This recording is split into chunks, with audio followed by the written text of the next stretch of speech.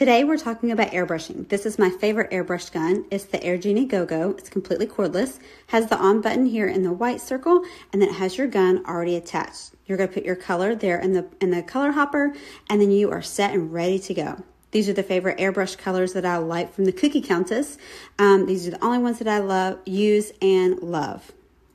This is the stencil genie that you're going to use. It comes in 2 pieces and it helps keep your stencil in place.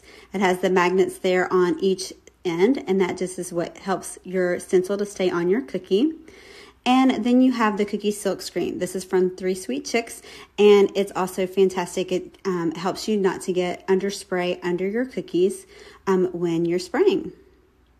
All right, so we're going to do 2 stencils today. We're going to start off with a smaller one. That's from Sweet Design Shop.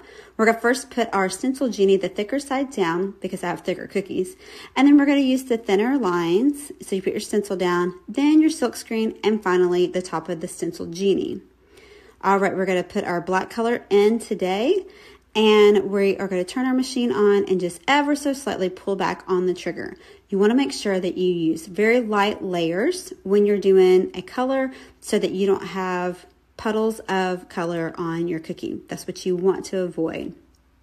So just pull back ever so slightly on that trigger and then just lightly do layers. And there you go. There you have it. Beautiful. We're going to do a buffalo check today. So we're going to switch it and turn our stencil around. And we're going to do the same thing. Very, very light layers and very, very light pullback on the trigger. So make sure that you're covering the entire cookie and that you're just doing layers of that color so you don't have puddling.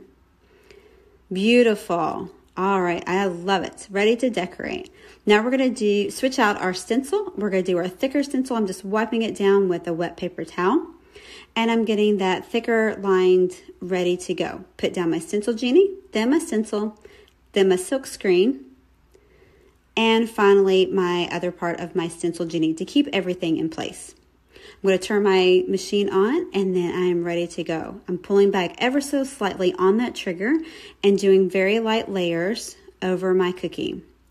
I want to make sure I do that so that I don't have any puddling of color on top of the cookie. It just gives a nice layer. I'm going to ever so slightly lift up all of the pieces, and voila, there you have it. Some beautifully stenciled cookies ready to decorate.